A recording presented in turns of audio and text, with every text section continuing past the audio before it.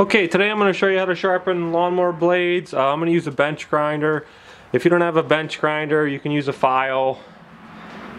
This is the way I like to do it. This might not be the right way, but this is just how I do it. Make sure you wear some eye protection while you're doing this.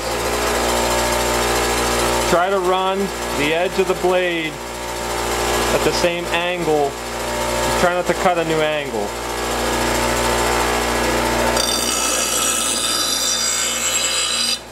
Now these blades are pretty bad. I don't know if you can see that. They're really nicked up, so we're going to get them the best we can.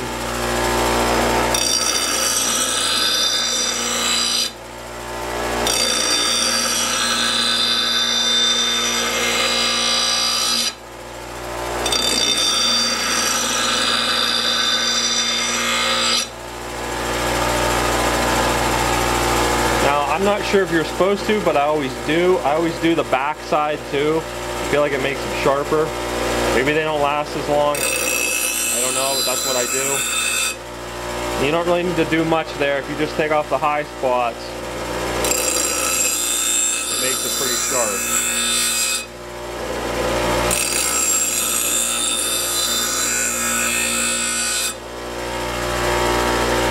I mean, you can tell just by rubbing your thumb on there that they're a lot sharper than what they were. Now, I'm not going to go too much more. You don't want to take off too much metal. You want it to kind of be a blunt edge. I'll do this side. I mean, you can definitely tell the difference. If you can see it on camera, probably not. That side, that one I didn't sharpen yet. And this one I did sharpen.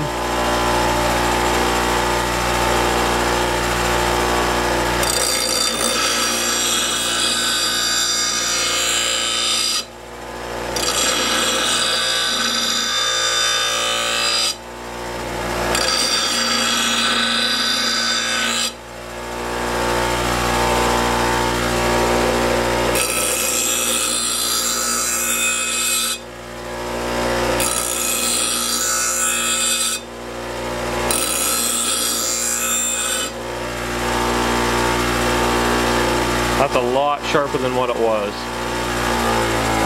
Comment down below if I'm doing this wrong. I've been doing it for a long time like this.